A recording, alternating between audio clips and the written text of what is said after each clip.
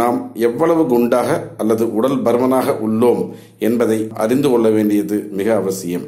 இப்போது நம் உடல் பருமனை எப்படி அளப்பது என்பதை பார்ப்போம். நாம் எந்த அளவுக்கு குண்டாக அதாவது உடல் பருமனாக இருக்கிறோம் என்பதை பாடி மாஸ் இண்டெக்ஸ் BMI எனப்படும் உடல் பொருண்மை எண்ணால் அளவிடலாம். BMI நம் உடலில் இருக்கும் மொத்த உடல் கொழுப்பு மற்றும் உடல் கொழுப்பு சதவீதத்தை பொறுத்து மாறுபடும். BMI என்பது உடல் எடைக்கும் உயரத்துக்கும் இடையேயான விகிதமாகும். உங்களின் எடையை உயரத்தின் வர்க்கத்தால் வகுத்தால் கிடைக்கும். எடை கிலோவிலும் உயரம் மீட்டரிலும் இருக்க வேண்டும். ஒபிசிட்டி ஃபவுண்டேஷன் ஆஃப் இந்தியா இதன் பரிந்துரையின்படி உங்களது BMI 18.5 முதல் 25க்குள் இருந்தால் நீங்கள் ஆரோக்கியமான உடல் எடை கொண்டிருக்கிறீர்கள் என்ற அர்த்தம். BMI 25லிருந்து 30க்குள் இருந்தால் அதிக உடல் எடை கொண்டுள்ளீர்கள் என்ற அர்த்தம்.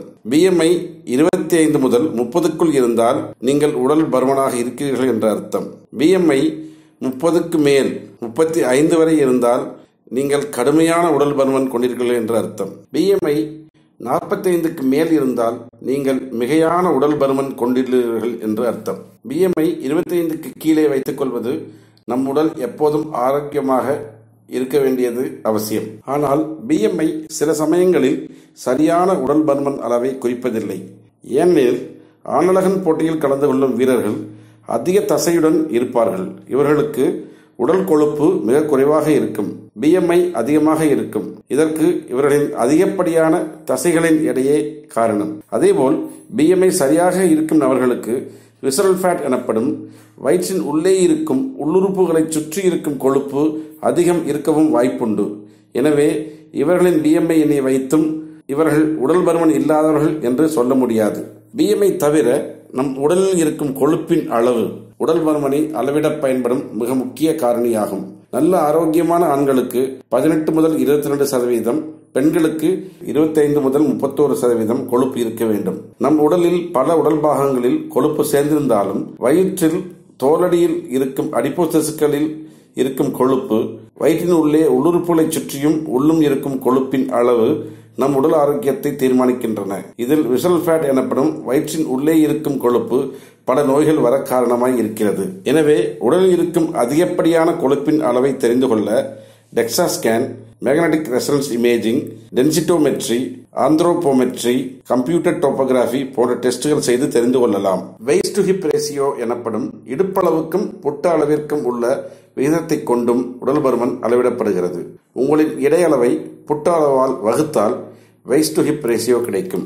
பெண்களின் வெய்ஸ்ட் டு ஹிப் ரேஷியோ 0.85க்கு மேலும் ஆண்களுக்கு 1க்கு மேல் இருந்தால் உடல் பருமன் உள்ளது என்று அர்த்தம். மேலே சொன்ன முறைகளில் உங்களின் சரியான எடையை கண்டுபிடிக்க சிரமமாக இருக்கிறதா? உங்களின் உயரம் எவ்வளவு என்பதை சென்டிமீட்டரில் அளந்து கொள்ளுங்கள். அதிலிருந்து 100ஐ கழியுங்கள். என்ன கிடைக்கிறதோ அதுதான் உங்களது சரியான எடை கிலோவில்.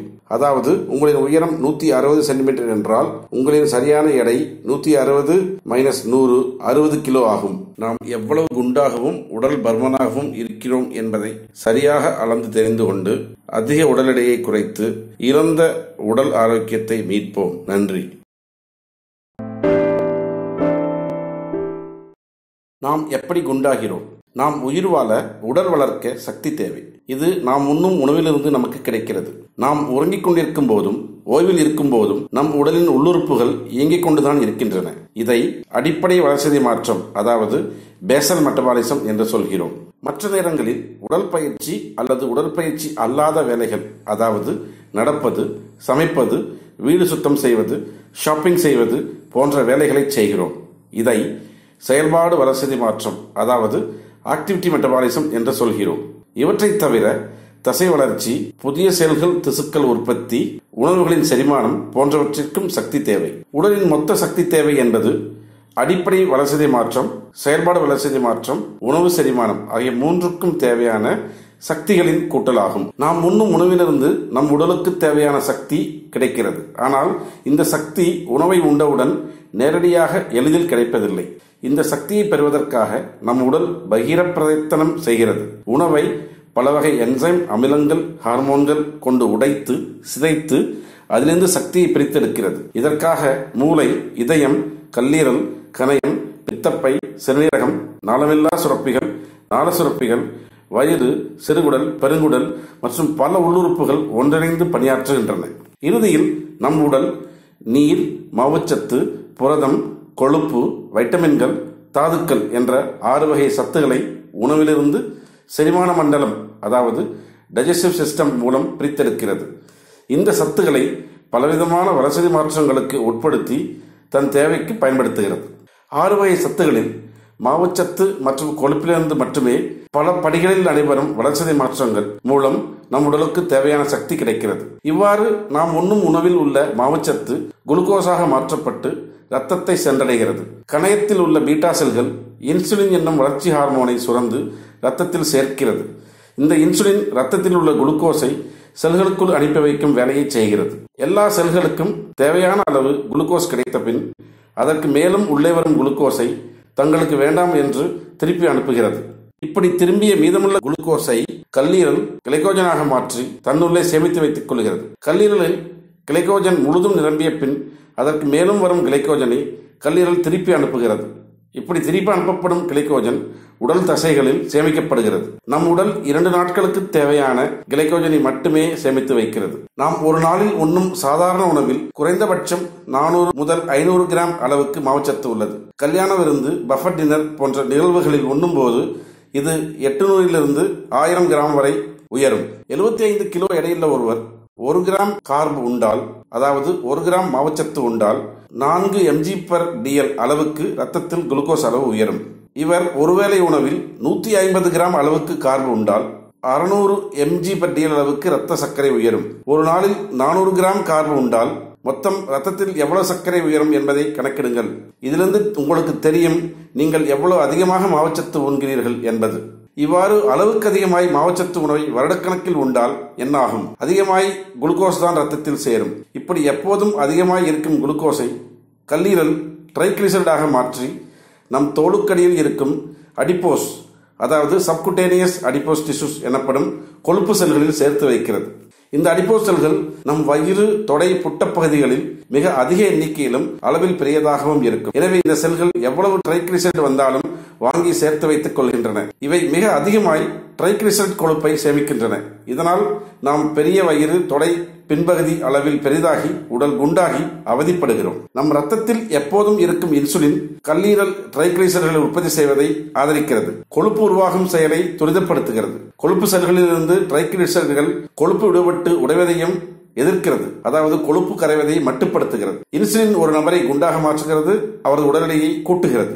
கல்லீரல் தயாரிக்கும் ட்ரைகிளிசரைடு கொழுப்பு வயிற்றின் உள்ளே இருக்கும் எல்லா முக்கிய உள்ளுறுப்புகளை சுற்றியும் உள்ளே துளைத்துக் கொண்டும் சேமிக்கப்படுகிறது. இதை விசரல் ஃபேட் என்று அழைக்கிறோம்.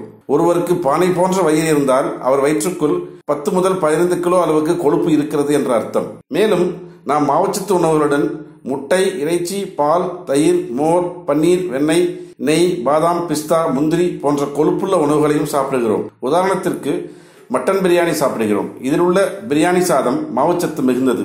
மட்டனில் கொழுப்பு உள்ளது. இந்த கொழுப்பும் ட்ரைகிளிசரைடாக மாற்றப்பட்டு அடிப்போஸ் செல்களில் சேமிக்கப்படுகிறது. இது எப்படி என்று பார்ப்போம். பிரியாணி அரிசியில் உள்ள மாவுச்சத்து வளர்சிதை மாற்றத்தின் மூலம் கொழுப்பு அமிலங்கள் மற்றும் கிளிசரால் 3 பாஸ்பேட் உருவாகிறது. ட்ரைகிளிசரைடு கொழுப்பு என்பது ட்ரை பிளஸ் கிளிசரைடு, அதாவது 3 கொழுப்பு அமிலங்கள் 1 கிளிசரால் 3 பாஸ்பேட். ஒரு ட்ரைகிளிசரைடு கொழுப்பு செய்வதற்கு 3 கொழுப்பு அமிலங்களும் 1 கிளிசரால் 3 பாஸ்பேட்டும் தேவை. கொழுப்பு அமிலங்களும் கிளிசரால் 3 பாஸ்பேட்டும் தான் கிளிசரைடுக்கு மூலப்பொருள். மட்டனில் இருக்கும் கொழுப்பு வளர்சிதை மாற்றத்தின் மூலம் கொழுப்பு அமிலமாக மாறுகிறது. நாம் தேவைக்கு அதிகமாய் மாவுச்சத்து உண்பதால் நம் உடல் பயன்படுத்தியது போக மீதி மாவுச்சத்து கொழுப்பாக மாற்றப்படும் நிலையில் உள்ளோம். எனவே உணவிலிருந்து கிடைக்கும் கொழுப்பை சக்தியாக பயன்படுத்த வேண்டிய அவசியம் ஏற்படுவது இல்லை. எனவே கொழுப்பிலிருந்து உருவாகும் கொழுப்பு அமிலம் மாவுச்சத்திலிருந்து கிடைக்கும் கிளிசரால் 3 பாஸ்பேட் சேர்ந்து ட்ரைகிளிசரைடு கொழுப்பாக மாற்றப்பட்டு சேமிக்கப்படுகிறது. இது நம்மை மேலும் குண்டாக்குகிறது. கல்லீரல் மற்றும் தசைகளில் சேர்த்து வைக்கப்படும் கிளைகோஜன் மற்றும் கொழுப்பு செல்களில் சேர்த்து வைக்கப்பட்டிருக்கும் ட்ரைகிளிசரைடு நம் உடலுக்கு ஆற்றல் தேவைப்படும் போது எரிக்கப்பட்டு பயன்பட வேண்டும். ஆனால் நாம் அனுதினமும் 3 வேளை அல்ல 6 வேளை மாவுச்சத்து மிகுந்த உணவுகளை உண்கிறோம். உடல் கலோரி தேவையை விட கூடுதலாய் உண்கிறோம். எல்லோரும் உடற்பயிற்சி அல்லது உடல் அழுக்க வேலை செய்வதில்லை. உடலில் சேமித்து வைக்கப்பட்டிருக்கும் சக்தியை செலவழிப்பதில்லை. இதனால் நம் உடல் செயல்பாடுகளுக்கு பயன்பட்ட ட்ரைகிளிசரைடு அளவை விட நாம் உண்ணும் உணவிலிருந்து கல்லீரல் உருவாக்கும் ட்ரைகிளிசரைடு அளவுகள் மிக அதிகமாக இருக்கிறது. நாம் அளவாய் உணவு உண்டு நம் உடல் செயல்பாடுகளை அதிகப்படுத்தினால் நம் உடலில் சேர்த்து வைக்கப்பட்டிருக்கும் ட்ரைகிளிசரைடு கொழுப்பு எரிக்கப்பட்டு காலி செய்யப்படும். இதனால் கொழுப்பு செல்களும் பெருக்காது, உடல் எடையும் ஏறாது. நாம் மாவுச்சத்து உணவு அளவுக்கு அதிகமாக உண்ணும் போதெல்லாம் கல்லீரல் தொழிற்சாலை போல் நாள் முழுக்க ட்ரைகிளிசரைடு கொழுப்பை தயாரித்து அடிப்போஸ் எனப்படும் கொழுப்பு செல்களுக்கு தொடர்ந்து அனுப்பிக்கொண்டே இருப்பதால் கொழுப்பு செல்கள் பெருத்துக்கொண்டே போகிறது. இதிலிருந்து நாம் புரிந்து கொள்ள வேண்டிய உண்மை, மாவுச்சத்து மிகுந்த உணவுகளிலிருந்து தேவைக்கு அதிகமாய் உற்பத்தி செய்யப்படும் ட்ரைகிளிசரைடு கொழுப்பு அடிப்போஸ் எனப்படும் கொழுப்பு செல்களில் அடைக்கப்பட்டு நாம் குண்டாகிறோம் என்பதை. ஆனால் நம்மை குண்டாக்குவதில் நம் உடல் சுரக்கும் சில ஹார்மோன்கள் களியாட்டம் ஆடி தங்கள் சித்து விளையாட்டால் பெரும்பங்கு வகிக்கின்றன. கணையம் சுரக்கும் இன்சுலின், குளுக்ககன் அமைலின், வயிறு மற்றும் கணையத்தில் இருக்கும் சிறப்பு செல்கள் சுரக்கும் கெர்லின், அடிப்போஸ் திசுக்கள் சுரக்கும் லெப்டின், அட்ரினலின் சுரப்பி உருவாக்கும் கோர்டிசால், மூளை நரம்பு மண்டலம் சுரக்கும் நியூரோபெப்டைட் ஒய், சிறுகுடலின் கடைசி பகுதி மற்றும் பெருங்குடலின் துவக்கப் பகுதியில் இருக்கும் சிறப்பு செல்கள் சுரக்கும் பெப்டைடு ஒய் மற்றும் குளுக்ககன் போன்ற பெப்டைடு 1 அதாவது GLP-1, கருப்பை நாளம் சுரக்கும் எஸ்ட்ரோஜன், குடல் நாளத்தில் உள்ள செல்கள் சுரக்கும் கோலோசிஸ்டோகைனின் ஆகியவைதான் இந்த ஹார்மோன்கள். இந்த ஹார்மோன்கள் தான் நமது உடலில் பசி ஆர்வம் அதாவது அப்படைட், பசியின்மை சட்டைட்டி போன்ற உணர்வுகளை ஏற்படுத்தி அல்லது தூண்டிவிட்டு நாம் எவ்வளவு உணவு உண்ண வேண்டும், எப்போது உண்ண வேண்டும் என்பதை தீர்மானிக்கின்றன. நாம் உண்ணும் உணவில் இருக்கும் சத்துகளான மாவுச்சத்து, புரதம், கொழுப்புகளின் வளர்ச்சிதை மாற்றம் மூலம் கிடைத்த சக்தியை எப்படி பயன்படுத்துவது, பயன்படுத்தியது போக மீதமுள்ள சக்தியை எப்படி சேமிப்பது, அதாவது மீதமுள்ள மாவுச்சத்திலிருந்து எவ்வளவு ட்ரைகிளிசரைடு கொழுப்பு உருவாக்கப்பட வேண்டும், அவ்வாறு உருவாக்கப்பட்ட கொழுப்பு உடலின் எந்த பகுதியில் எவ்வளவு சேமிக்கப்பட வேண்டும் என்பதையும் இந்த ஹார்மோன்களை முடிவு செய்கின்றன. மூளை நம் உடலின் கட்டுப்பாட்டு மையம். மேலே கூறப்பட்டுள்ள ஹார்மோன்களின் சுரப்பு மூளையால் கட்டுப்படுத்தப்படுகிறது. உடலின் பல பகுதிகளில் சுரக்கப்படும் இந்த ஹார்மோன்களை தேவைப்படும் நேரங்களில் தகவல் பரிமாற்றம் செய்து ஒருங்கிணைத்து ஒழுங்குபடுத்தி தேவையான அளவு சுரக்கச் செய்யும் வேலையை மூளை செய்கிறது. மேலே கூறப்பட்டுள்ள ஹார்மோன்கள் மூளையின் ஹைப்போதலமஸ் பகுதியுடன் செய்தி பரிமாற்றம் செய்கின்றன. அதாவது பசி அடக்கும் ஹார்மோன் மூளைக்கு தேவையான அளவு உணவு உடலுக்கு கிடைத்து விட்டது, இப்போது சாப்பிடுவதை நிறுத்திவிடலாம் என்ற செய்தியை கொடுத்து மேலும் சாப்பிடுவதை நிறுத்தச் செய்கிறது. இந்த செய்தி பரிமாற்றம் செல்லும் வழி அதாவது சேனல் ஆஃப் கம்யூனிகேஷன் சேதப்படுத்தப்பட்டாலோ அல்லது பழுதுபட்டாலோ மூளைக்கு சரியான சிக்னல் கிடைப்பதில்லை. நாம் எடை கூடும் போது அதாவது குண்டாகும் போது உடலில் கொழுப்பு அமிலங்கள் மற்றும் ட்ரைகிளிசரைடு கொழுப்பு சேமிப்பு அளவுக்கு அதிகமாய் ஆகும்போது இன்சுலின் எதிர்ப்பு உண்டாகிறது. இந்த இன்சுலின் எதிர்ப்பு தான் ஹார்மோன்கள் கொடுக்கும் சிக்னல் செல்லும் பாதை பழுதுபடுவதற்கு அல்லது சேதப்படுத்துவதற்கு முக்கிய காரணம் என்று சொல்லப்படுகிறது.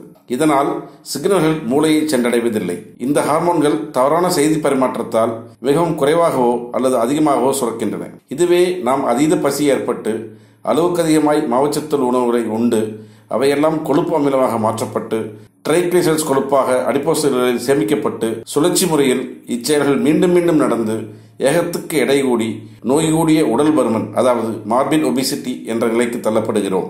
உடல் பருமன் ஒரு நோய். ஆனால் இந்த நோய் நம் உடலில் பல நோய்களை உருவாக்க வரவழைக்க வல்லது. Obesity is a disease of diseases. உடல் பருமனால் ஏற்படும் நோய்கள் இதய நோய்கள், பக்கவாதம், நீரிழிவு, கல்லீரல் நோய்கள், உறக்கம் தொடர்பான நோய்கள், நுரையீரல் நோய்கள், சிறுநீரை கட்டுப்படுத்த முடியாமை, முடக்குவாதம், கால்களில் இரத்த நாளம் பாதிப்பு, புற்றுநோய், சினைப்பை கட்டிகள், குழந்தை பேரின்மை, மனசோர்வு, சுயமரியாதை குறைவு, பித்தப்பை கல், தோல் பிரச்சனைகள் இன்னும் பல நோய்கள் நம் உடல் குண்டாவதால் ஏற்படுகின்றன.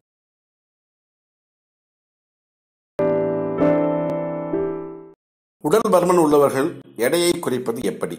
நாம் உடல் பருமனாவதற்கு முதற்காரணம் நம் உடலில் ட்ரைகிளிசரைடு கொழுப்பு தேவைக்கு அதிகமாய் உருவாவது. இதை இதற்கு முந்தைய பகுதியில் பார்த்தோம். நம் உடலில் ட்ரைகிளிசரைடு அளவு எவ்வளவு இருக்க வேண்டும்? சிறந்த அளவு 150 mg/dl கீழே. எச்சரிக்கை அளவு 150 முதல் 199 mg/dl. ஆபத்தான அளவு 200 முதல் 499 mg/dl. அபாயகரமான அளவு 500 mg/dl மேலே என்று சொல்லப்படுகிறது. ஆனால் ட்ரைகிளிசரைடு அளவு 60 முதல் 80 mg/dl வரை இருந்தால் உங்கள் உடல் ஆரோக்கியமாக உள்ளது என்று அர்த்தம். ட்ரைகிளிசரைடு, HDL கொலஸ்ட்ரால் இவை இரண்டுக்கும் உள்ள விகிதம் 2 என்ற அளவில் இருக்க வேண்டும். 2க்கு கீழே இருந்தால் உங்களுக்கு இதய நோய்கள் வரும் வாய்ப்பு மிகவும் குறைவு. ட்ரைகிளிசரைடு அளவை இந்த அளவுக்கு எவ்வாறு குறைப்பது? கல்லீரல் ட்ரைகிளிசரைடு கொழுப்பு தயாரிப்பதற்கு தடை போட வேண்டும் அல்லது மிகவும் குறைவாக தயாரிக்க சொல்ல வேண்டும். இப்போது நமக்கு தெரியும், மாவுச்சத்து உணவிலிருந்துதான் குளுக்கோஸ் கிடைக்கிறது. இதன் வளர்சிதை மாற்றத்தின் போதுதான் ட்ரைகிளிசரைடு கொழுப்பு உருவாக்க தேவையான கொழுப்பு அமிலங்களும் கிளிசரால் 3 பாஸ்பேட் என்ற 2 மூலப்பொருள்களும் கிடைக்கின்றன. எனவே மாவுச்சத்து இருக்கும் உணவுகளை உண்ணுவதை வெகுவாக குறைக்க வேண்டும். குறைத்துவிட்டால் ட்ரைகிளிசரைடு கொழுப்பு உற்பத்தியும் குறைந்துவிடும். சரி, எவ்வளவு மாவுச்சத்து எடுக்க வேண்டும்? ஒரு நாளில் 40 கிராம் அளவுக்கு எடுத்தால் போதும். இப்போது நம் ஒரு நாள் தேவையான 40 கிராம் மாவுச்சத்தை பெற எந்த வகை மாவுச்சத்து உணவுகளை உண்ண வேண்டும்? மாவுச்சத்து அதிகமுள்ள உணவுகள் என்ன? அவற்றில் எடை குறைக்க, குறைத்த எடை மீண்டும் கூடாமல் பராமரிக்க எதை சாப்பிடலாம், எதை சாப்பிடக்கூடாது என்பதை தெரிந்து கொள்ள வேண்டியது அவசியம். மாவுச்சத்து 3 வகைகளில் கிடைக்கிறது. 1 மாப்பொருள் ஸ்டார்ச், 2 சர்க்கரை சுகர், 3 நார்ப்பொருள் ஃபைபர். இப்போது மாப்பொருள் என்ன என்பதை பார்ப்போம். மாப்பொருள் அதாவது ஸ்டார்ச், இது காம்ப்ளெக்ஸ் கார்போஹைட்ரேட் வகையாகும். அதாவது சிக்கலான வடிவமைப்புடைய மாவுச்சத்து. இது பாலிசாக்கரைட்ஸ் எனப்படும் நீளமான குளுக்கோஸ் தொடர்களால் ஆனது. தானியங்கள், சிறுதானியங்கள் அதாவது அரிசி, கோதுமை, கம்பு, சோளம், மக்காச்சோளம், ஓட்ஸ், பார்லி, திணை வகைகள், பருப்பு வகைகள், சில வகை காய்கறிகள் அதாவது பட்டாணி வகைகள், பீன்ஸ், அவரை வகைகள், பயறு வகைகள், உருளைக்கிழங்கு இவற்றில் மாப்பொருள் அதிகம் காணப்படுகிறது. 2 சர்க்கரை சுகர், இது சிம்பிள் கார்போஹைட்ரேட் அல்லது ஃபாஸ்ட் ஆக்டிங் கார்போஹைட்ரேட் என்று அழைக்கப்படுகிறது. சாதாரண மாவுச்சத்து அல்லது வேகமாக சக்தி தரும் மாவுச்சத்து என்று இதற்கு அர்த்தம். இது மோனோசாக்கரைட்ஸ் எனப்படும் குளுக்கோஸ், ஃப்ரக்டோஸ் மற்றும் கேலக்டோஸ் ஆகிய 3 வகை சாதாரண சர்க்கரை மூலக்கூறுகள் ஆனது. இந்த சர்க்கரை மூலக்கூறுகள் 2 ஒன்று சேர்ந்து டைசாக்கரைட் என்னும் புதிய சர்க்கரை உருவாகிறது. உதாரணத்திற்கு வெள்ளை சர்க்கரையில் இருப்பது சுக்ரோஸ், குளுக்கோஸ் பிளஸ் ஃப்ரக்டோஸ். பாலில் இருப்பது லாக்டோஸ், குளுக்கோஸ் பிளஸ் கேலக்டோஸ். இவ்வகை மாவுச்சத்தை உண்டவுடன் 20 முதல் 60 நிமிடங்களில் குளுக்கோஸாக மாற்றப்பட்டு நம் உடலுக்கு சக்தி கிடைக்கிறது. எனவே நம் உடல் இவ்வகை மாவுச்சத்துள்ள உணவுகளை உண்ணுமாறு நம்மை எப்போதும் தூண்டிக்கொண்டே இருக்கிறது, ஏங்கவும் வைக்கிறது. இயற்கையாக கிடைக்கும் பால் மற்றும் பழங்கள், பல உணவுகளில் செயற்கையாக சேர்க்கப்படும் சர்க்கரை, உதாரணத்திற்கு ஹை ஃப்ரக்டோஸ் கார்ன் சிரப், டப்பாக்களில் அடைத்து விற்கப்படும் செயற்கை பழச்சாறு, பிஸ்கட், குக்கீஸ்களில் சேர்க்கப்படும் சர்க்கரை, இவ்வகை உணவுகளில் சர்க்கரை அதிகம் காணப்படுகிறது. நமது நாட்டில் சர்க்கரை, வெள்ளை சர்க்கரை, நாட்டு சர்க்கரை, பழுப்பு சர்க்கரை, கருப்பட்டி, பனங்கற்கண்டு, கரும்பு சர்க்கரை, கரும்பு பாகு, சர்க்கரை பவுடர், தேன், மேப்பிள் சாறு என்று பல வடிவங்களில் நமக்கு கிடைக்கிறது. 3 நார்ப்பொருள் ஃபைபர். தாவர உணவுகளில் மட்டுமே நார்ப்பொருள் உள்ளது. பால், முட்டை, மிருக இறைச்சி, கோழிக்கறி, கடல் உணவுகளில் நார்ப்பொருள் இல்லை. நார்ப்பொருள் காய்கறிகள், பழங்கள், தானியங்கள், கொட்டை வகைகள், பருப்பு வகைகள் உணவுகளில் அதிகம் காணப்படுகிறது. இது நம் உடலால் ஜீரணிக்க முடியாத ஒரு பொருளும் கூட. நாம் இவ்வகை உணவுகளை உண்ணும் போது ஜீரணிக்கப்படாமல் அப்படியே சிறுகுடல் பெருங்குடலை தாண்டி மலக்குழாய் வழியாக வெளியேறிவிடுகிறது. இது நம் உண்ணும் உணவிலிருந்து கிடைக்கும் கழிவுகளை மலமாக உடலிலிருந்து வெளியேற்ற பெரிதும் உதவுகிறது. மலச்சிக்கல் உருவாவதை தடுக்கிறது. நமக்கு உணவு உண்டு கழித்த திருப்தியையும் ஏற்படுத்துகிறது. நார்ப்பொருள் உள்ள உணவுகள் பருப்பு வகைகள், லெகுமே வகை பீன்ஸ், அவரை போன்றவை, காய்கறிகள் மற்றும் பழங்கள், உதாரணத்திற்கு ஆப்பிள், பீன்ஸ், உண்ணக்கூடிய தோல் கொண்டவை மற்றும் உண்ணக்கூடிய விதைகள், முழு தானியங்கள், முழு பருப்பு வகைகள், கொட்டை வகைகள் இவற்றில் நார்ப்பொருள் அதிகம் காணப்படுகிறது. நாம் சாதாரண உணவு முறையில் சராசரியாய் நாளொன்றுக்கு 400 முதல் 500 கிராம் வரை உண்கிறோம். எடை குறைப்பு செய்ய விரும்புபவர்கள், தங்கள் எடை கூடக்கூடாது என்று விரும்புபவர்கள் ஒரு நாளுக்கு 40 கிராமுக்கு கீழே எடுக்க வேண்டும். இந்த 40 கிராம் மாவுச்சத்தை பெற என்ன வகை உணவுகளை உண்ண வேண்டும்? 1 மிக எளிதில் செரிக்கப்பட்டு சில மணித்துளிகளில் ரத்தத்தில் குளுக்கோஸை கொண்டு வரும் சிம்பிள் கார்போஹைட்ரேட் அதிகம் உள்ள சர்க்கரை வகை மாவுச்சத்து உணவுகளை அறவே உண்ணக்கூடாது. 2 மாச்சத்து அதிகம் உள்ள காம்ப்ளெக்ஸ் கார்போஹைட்ரேட் உணவுகளையும் முழுதாய் ஒதுக்கிவிட வேண்டும். மாச்சத்து குறைவாக உள்ள காம்ப்ளெக்ஸ் கார்போஹைட்ரேட் உணவுகளை உண்ணலாம். நார்ச்சத்து உள்ள உணவுகளை தினசரி உணவுகளில் சேர்த்துக் கொள்ள வேண்டும். எனவே கீழ்கண்ட மாவுச்சத்து உணவுகளை அறவே உண்ணக்கூடாது. 1 சர்க்கரை வகைகளான வெள்ளை சர்க்கரை, நாட்டு சர்க்கரை, பழுப்பு சர்க்கரை, கருப்பட்டி, பனங்கற்கண்டு, கரும்பு சர்க்கரை, கரும்பு பாகு, இன்னும் பல. 2 பழங்கள், எலுமிச்சை, பெரிய நெல்லிக்காய், அவகேடோ தவிர எல்லா வகை பழங்களையும் தவிர்க்க வேண்டும். 3 தானியங்கள், சிறுதானியங்கள், பருப்பு வகைகள் மற்றும் இவற்றில் செய்த உணவுகள். 4 லெகுமே வகை உணவுகளான நிலக்கடலை, பீன்ஸ், ராஜ்மா, அவரைக்காய், கொத்தவரங்காய், காராமணி, சென்னா, சுண்டல், மக்காச்சோளம், சோயா போன்றவை. 5 நிலத்துக்கு கீழே விளையும் மாவுச்சத்து மிகுந்த காய்கறிகளான உருளைக்கிழங்கு, மரவள்ளிக்கிழங்கு, சக்கரவள்ளிக்கிழங்கு, சேனைக்கிழங்கு, கருணைக்கிழங்கு, பீட்ரூட், கேரட், வாழைக்காய், பலாக்காய் போன்ற காய்கறிகள். டோஃபு, எடமாமி, டெம்பே, மீல் மேக்கர் போன்ற உணவு வகைகள். இவற்றை நாம் முழுதும் சாப்பிடாமல் ஒதுக்க வேண்டும். பால், தயிர், மோர் மற்றும் கொட்டை வகைகள் இவற்றை நாம் மிக சிறிதளவே உண்ண வேண்டும். கீழ்கண்ட மாவுச்சத்து உணவுகளை வேண்டுமளவு உண்ணலாம். நிலத்துக்கு மேலே விளையும் காய்கறிகளான காலிஃபிளவர், புரோக்கோலி, முட்டைக்கோஸ், முள்ளங்கி, பாகற்காய், தக்காளி, வெங்காயம், வெண்டைக்காய், கத்தரிக்காய், சுண்டைக்காய், வாழைத்தண்டு, அனைத்து வகை கீரைகள், முருங்கைக்காய், அஸ்பாரகஸ், ஆலிவ், ஷெலரி, வெள்ளரி, குடமிளகாய், மற்ற மிளகாய் வகைகள், பூசணி, காளான், தேங்காய், பூண்டு, இஞ்சி, கொத்தமல்லி, மஞ்சள் கிழங்கு, ருபாப், பீர்க்கங்காய், புடலங்காய், சுரைக்காய். ஆனால் இவ்வாறு மாவுச்சத்து உணவுகளை நாம் ஒரேயடியாய் குறைத்துவிட்டால் உடல் தனது சக்தி தேவையை எப்படி பூர்த்தி செய்யும்? எனவே நாம் ட்ரைகிளிசரைடு கொழுப்பை அதிகம் உருவாக்காத வேறு வகையான உணவுகளை உண்ண வேண்டும். அதிலிருந்து நம் உடலுக்கு சக்தியும் கிடைக்க வேண்டும். அந்த உணவு என்ன? கொழுப்புள்ள உணவுகள். ஏனெனில் கொழுப்புள்ள உணவுகளிலிருந்து கொழுப்பு அமிலங்கள் மட்டும்தான் கிடைக்கிறது. ட்ரைகிளிசரைடு கொழுப்பு உருவாக்க தேவையான கிளிசரால் 3 பாஸ்பேட் கொழுப்புள்ள உணவுகளிலிருந்து கிடைப்பதில்லை. நாம் கார்போஹைட்ரேட் உணவுகளை முழுதும் நிறுத்தி அல்லது குறைத்து கொழுப்புள்ள உணவுகளை அதிகப்படுத்தினால் கல்லீரல் உருவாக்கும் ட்ரைகிளிசரைடு அளவை குறைத்து விடலாம். மேலும் மாவுச்சத்திலிருந்து கிடைக்கும் குளுக்கோஸில் மூலம் கிடைக்கும் சக்தியை விட கொழுப்பிலிருந்து உருவாக்கப்படும் கீட்டோன் அமைப்புகள், அதாவது கீட்டோன் பாடிஸ், எரித்து கிடைக்கும் சக்தி பல வகைகளில் உயர்ந்தது. கீட்டோன் அமைப்புகளை எரிபொருளாக கொண்டு அதன் மூலம் கிடைக்கும் சக்தி வளர்சிதை மாற்ற நோய்களான சர்க்கரை நோய், இதயநோய்கள் வரும் சாத்தியத்தை குறைக்கிறது. இது உடல் எடையை கூட்டுவதில்லை. கொழுப்பிலிருந்து உருவாக்கப்படும் கீட்டோன் அமைப்புகள் உருவாக்கும் ஏடிபி மூலம் அதிக சக்தி கிடைக்கிறது. இதிலிருந்து கிடைக்கும் சக்தி ஒரே அளவில் இருக்கிறது, ஏற்ற இறக்கம் இல்லை. இது இன்சுலின் மற்றும் இரத்த சர்க்கரை அளவை எளிதில் கட்டுப்படுத்த முடிகிறது. பசியுணர்வை தூண்டும் பசி அடக்கும் ஹார்மோனின் சுரப்பு செயல்பாட்டை எளிதில் கட்டுப்படுத்த முடிகிறது. எளிதில் பசியை அடக்கவும் முடிகிறது. இது உடலில் அலர்ஜி ஏற்படுவதை, அதாவது இன்ஃபிளமேஷன் ஏற்படுவதை தடுக்கிறது. உடலில் ஆக்சிஜனேற்றம் ஏற்படுவதை தடுக்கிறது, அதாவது ஆன்டி ஆக்சிடென்டாக செயல்படுகிறது. உடல் கொழுப்பு எரிவதை ஆதரிக்கிறது. இது மூளை செயல்பாட்டை மேம்படுத்துகிறது. எனவேதான் பேலியோ உணவு முறையில் மட்டன் பிரியாணி இருக்கும் மட்டனை மட்டும் சாப்பிடுங்கள், பிரியாணி சாதம் வேண்டாம். பட்டர் நான் ரொட்டியுடன் பன்னீர் பட்டர் மசாலா சாப்பிடாதீர்கள், வெறும் பன்னீர் பட்டர் மட்டும் சாப்பிடுங்கள் என்று எளிதாக விளங்கும் வகையில் சொல்கிறோம். நாம் தினமும் எவ்வளவு கொழுப்பு சாப்பிட வேண்டும்? உங்கள் உடலில் இருக்கும் கொழுப்பு சதவீதத்தை பொறுத்து இது மாறுபடும். தினமும் நடைப்பயிற்சி, உடற்பயிற்சி மற்றும் கடின உழைப்பு செய்பவர்கள் அவர்களின் 1 கிலோ எடைக்கு 2.2 கிராம் கொழுப்பு எடுத்தால் போதும்.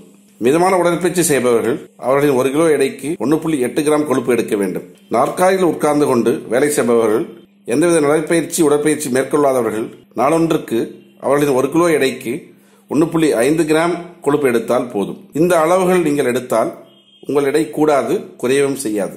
ஆனால் உடல் எடை குறைக்க 15 முதல் 30% வரை கொழுப்பு குறைவாக உள்ள உணவு எடுக்க வேண்டும். உதாரணத்திற்கு 100 கிலோ எடை உள்ளவர் 105 கிராம் கொழுப்பு ஒரு நாளில் எடுக்க வேண்டும். எந்த வகை கொழுப்புள்ள உணவுகள் எடுக்க வேண்டும்? 3 வகை கொழுப்புகள் உள்ளன. 1. நிறைவுற்ற கொழுப்பு உள்ள உணவுகள், அதாவது சாச்சுரேட்டட் ஃபேட் கொண்ட உணவுகள். 2. நிறைவுறா கொழுப்புள்ள உணவுகள், poly unsaturated fat and mono unsaturated fat, புஃபா, மூஃபா. 3. Trans fat எனப்படும் மிகச்சிறிய தோல்கள் கொண்ட கொழுப்பு. இது நிறைவுறா கொழுப்பு தான், ஆனால் ஹைட்ரஜனேற்றம் செய்யப்பட்டு நிறைவுற்ற கொழுப்பாக மாற்றப்பட்டது. ஹைட்ரஜனேற்றம் செய்யப்பட்ட சமையல் எண்ணெய் பயன்படுத்தி தயாரிக்கப்பட்ட உணவுகள், பதப்படுத்தப்பட்டு குளிரூட்டப்பட்டு டின்களில் டெட்ரா பேக்குகளில் அடைத்து வைக்கப்பட்ட சைவ மாமிச உணவுகள், பால் பொருள்கள், அடுமனையில் செய்த உணவுகளில் இது அதிகம் உள்ளது. இந்த உணவுகளை உண்ணக்கூடாது. எண்ணெயில் பொரித்தும் உண்ணக்கூடாது. எண்ணெயில் வதக்கி உண்ணலாம்.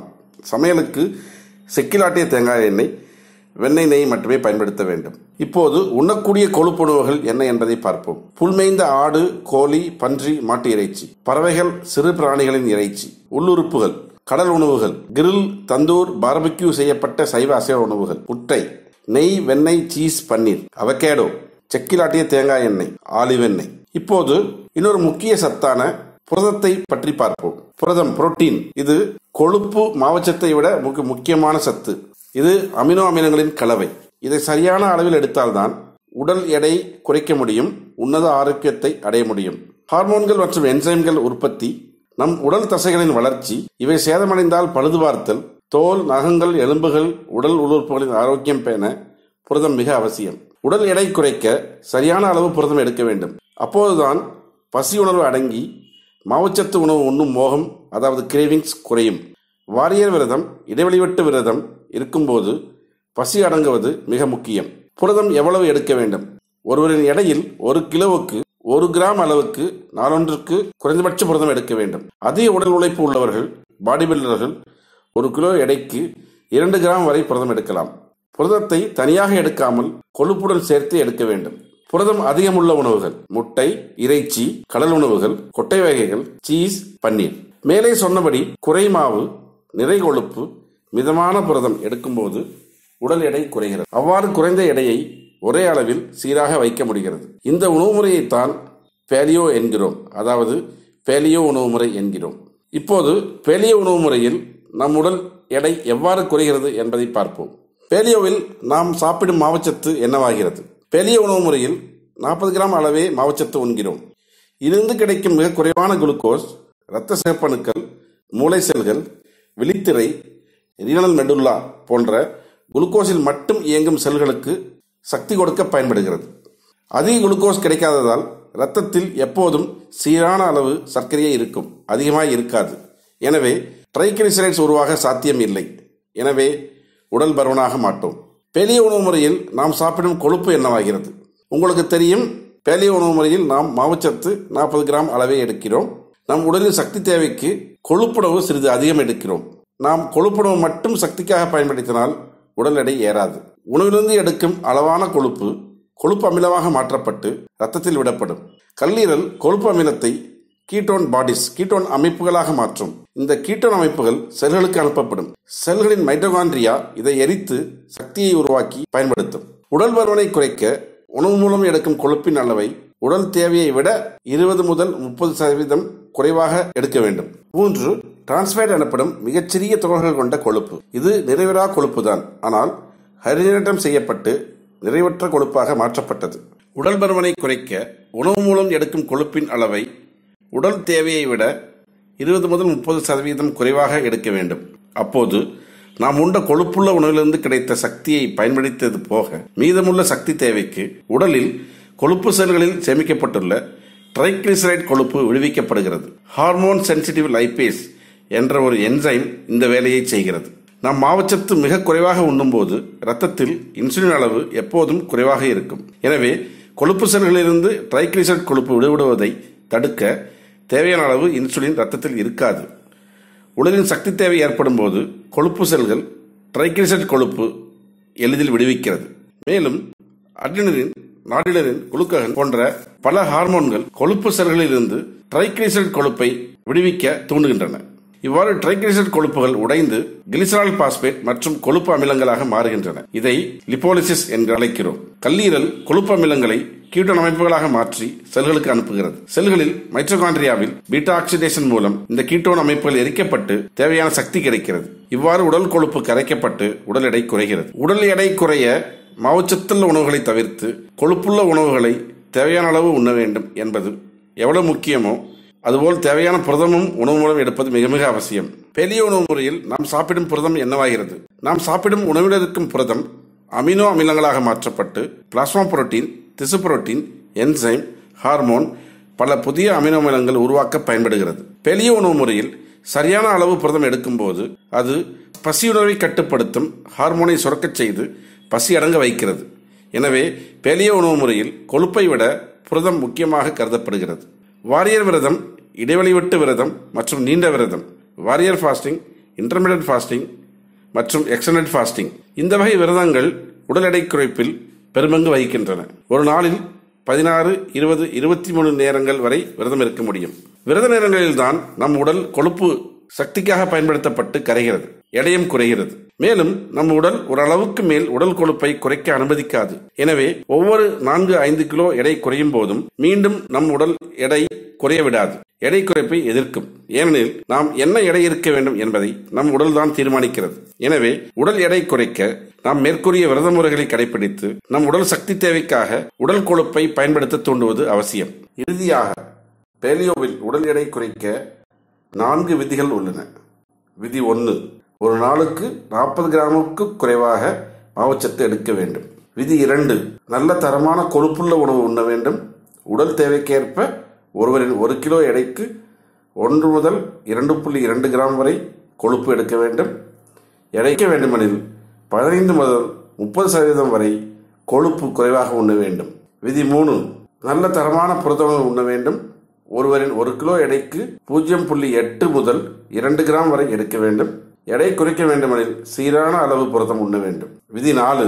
எடை குறைக்க வேண்டுமெனில் வாரியர் விரதம், அதாவது 16 மணி நேரம், 20 மணி நேரம், 20 மணி நேரங்கள் மற்றும் இடைவெளி விட்ட விரதம், நீண்ட விரதம் நிச்சயம் இருக்க வேண்டும். நாங்கள் எல்லோருக்கும் சொல்லிக் கொள்வது, பேலியோ உணவு முறைக்கு வாருங்கள். உடல் பருமனை குறைத்து வளர்சிதை மாற்ற நோய்கள் வராமல் காத்து ஏற்கனவே இருந்தால் அவற்றை போக்கி ஆரோக்கியம் பெறுங்கள். பேலியோ உணவு முறை பற்றிய ஆலோசனைக்கு பேலியோ உணவு பட்டியல் மற்றும் 100 நாள் கண்காணிப்பு பெற தொடர்பு கொள்ளுங்கள். நன்றி.